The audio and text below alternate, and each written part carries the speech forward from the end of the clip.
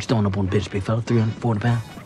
Little less. I'm doing the same thing, clanging and banging. Although best known for his comedy, health and fitness is a huge part of Kevin Hart's life, and he's even been a fitness magazine cover model multiple times. I saw that you get up early and work out every day. 5 a.m. every day, man. Kevin became good friends with Dwayne Johnson while filming Central Intelligence, but despite similar work ethics, they don't train together. I tried to work out with Kevin once, and it's like working out with a 5-year-old. That's why I don't work out with Dwayne either. I don't want to go in there and lift all that mess, all that stupid stuff that he got in there.